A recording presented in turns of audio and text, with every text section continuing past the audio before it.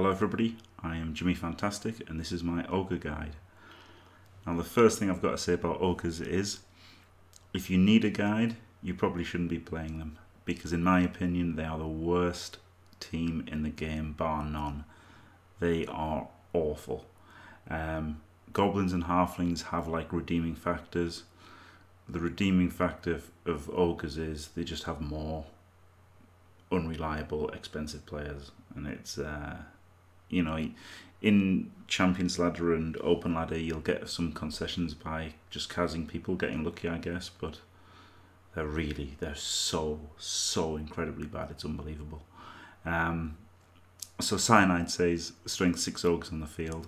I mean, 6 Ogres on the field isn't that much of a strength. 6 strength 5 players with Mighty Blow on the field is good, but having Bonehead is just, it's horrible. It's horrible having 6 Boneheads. Nobblers can dodge through any gap. Yeah, they can. They've got Stunty and Titchy, so they ignore tackle zones and they get a +1 to dodges, so they dodge through on 2+ anywhere. And you know, obviously they've got dodge, so they are very good at dodging around, but when they get there they're strength 1, so they don't really do that much. Teammate throw Fiesta. Now probably not. I mean, I very rarely throw them. If you want to have fun, fair enough. But you know, if you want to win with Ogres, I think it's wise to not throw too much. Weakness is a lot of Boneheads. That's the killer. That's the killer on them. You always have a turn, or maybe several turns, where you fail like 4 out of 5 Boneheads or whatever. And often it's good to just not activate the Ogres, because you'll think, you know, you got to weigh up the chances of how bad is it if you Bonehead compared to the rewards of blocking. And like, I don't know, there's nothing more fragile than a Noblar. That's very true. They are the absolute worst players in the game. And few tackle zones. I mean, in part that's the lot of Boneheads, because obviously you're liable to lose tackle zones. The Ogres are liable to lose tackle zones, but also the Noblars, though they have tackle zones, they don't exert the -1 modifier for dodging, so people can run through, you know, Noblar screens pretty easily, especially elves. I mean, you just get killed by elves. You've basically got no chance of being an elf team, because they go wherever they want to, and you know, you've got no block or tackle to take them down. It's just horrible. Literally 0 chance against competent opponents with elves. Well, maybe you win the toss and kill them all and they concede.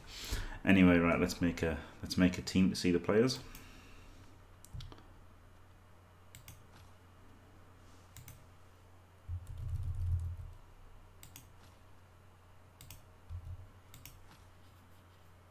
Nope. Right, so they do only have 2 player types, Ogres and Nobblers. Let's start with the Ogres, seeing as it's meant to be an Ogre team. They are only 0 to 6. They are 140k, which is expensive, more expensive than a human Ogre, seeing as Cyanide made them cheaper for some reason. 5529 is a great stat line. Mighty Blow, Thick Skull, and Throw Teammate are all really good, but Bonehead is just the killer. Every time you make an action on a 1, they lose their tackle zones. From the description of Ogres, actually, some new players might think that they're like trolls and they need a Noblar next to them, but they don't. It's just, it is as nega traits go, it's not that bad, but it is bad when you've got 6 of them. They only have strength on normals, so you're talking, I like 1 guard early to stand in the middle of the like, you know, 3 Ogres on the LOS, and you have a guard guy in the middle. Makes it very hard to crack the LOS. For a lot of teams anyway. I like one or 2 break tackles. I like 2 break tackles on the team pretty much all the time, so you can move around a little bit. And then just stand firm, I think, is the first choice on most Ogres, apart from those.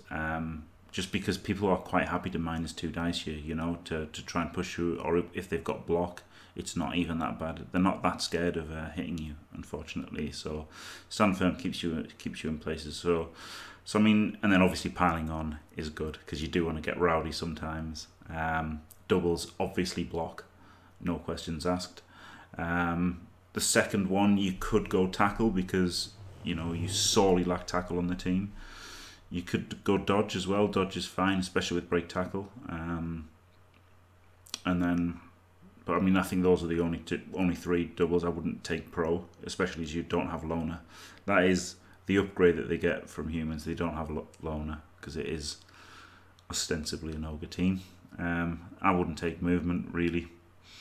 I wouldn't take agility or armor either. To be honest, the agility is it's a funny old thing because he becomes a project player. Then he could take a skill that affects the team. You know, like a guard or a stand firm or a break tackle, or he gets an agility to make him a slightly more reliable ball carrier. But the thing is, I don't even like taking agility on a bull centaur that much because you're gonna break tackle anyway on it, you know. So I don't know. I really don't like the agility. You're not getting the benefit of dodging from it. You're only getting the pickup from it, really. Strength, I would pass up for a block or a dodge or a tackle. I mean, those are the three things you're really missing. Tackle. You obviously need block to make your 2 dice blocks reliable. A lot of people like to spam guard to try and get set up 3 dice is easier.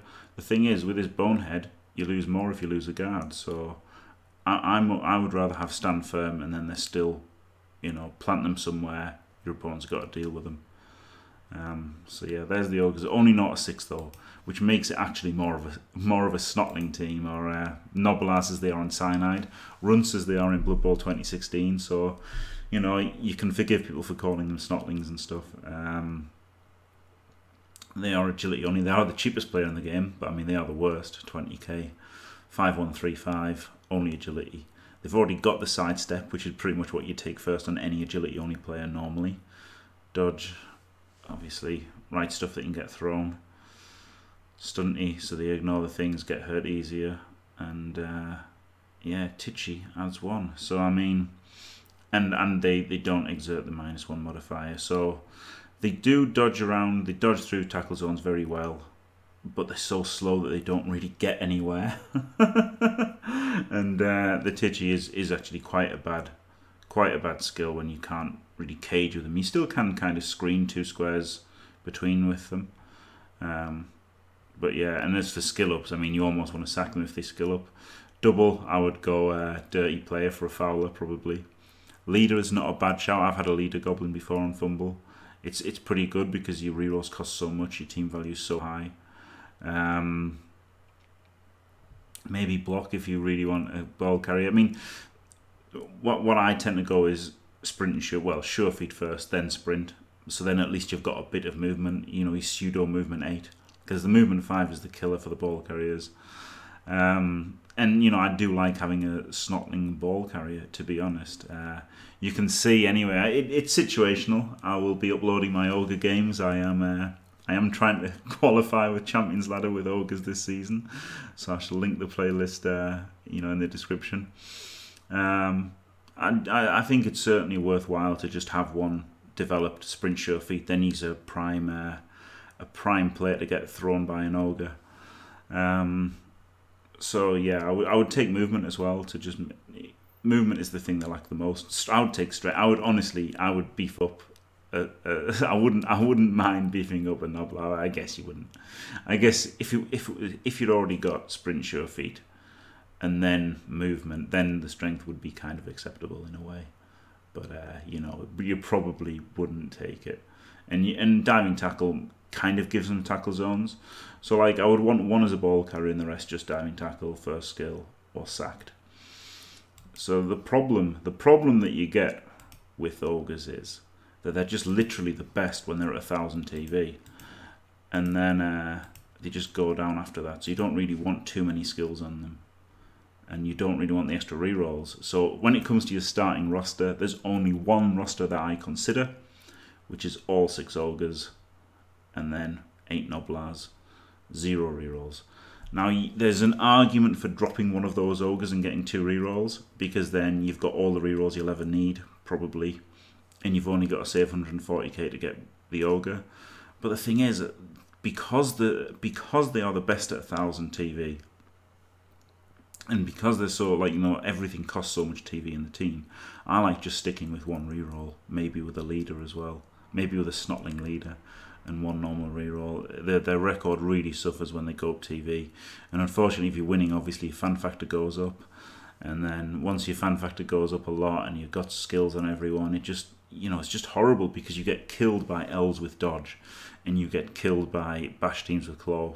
Basically, claw, mighty blow, or claw palm just ruin your ogres, and it's just anyone with block is a danger to the severe danger to the noblars. If people have block and tackle, it's horrific. If they have block, tackle, mighty blow, you're done. But as far as basic gameplay with them goes, you've just got to be really safe. Safe moves first all the time. Think about what's going to happen if the first one you activate boneheads. Think about the order of activations. What if this guy, sometimes it's better to take a less optimal block first, because the risk of the bonehead will be mitigated and stuff like this. So you really got to think about if people bonehead. Obviously try to stick ogres on their threats, like if they've got a block, tackle, mighty blow guy, try to stick an ogre on him so that you can't just freely hit a snotling every turn. And yeah, obviously if your opponent scores on turn 8, you should try the goblin toss, well, snotling toss. And yeah, that's it. That's the ogre guide. Good luck if you want to use them, basically. They're really, really, really, really bad. But I would advise new players to stay away from them. But if you really want to play them, thanks for watching this video. Check out the playlist. If you enjoyed it, don't forget to leave a like and subscribe, and stay fantastic.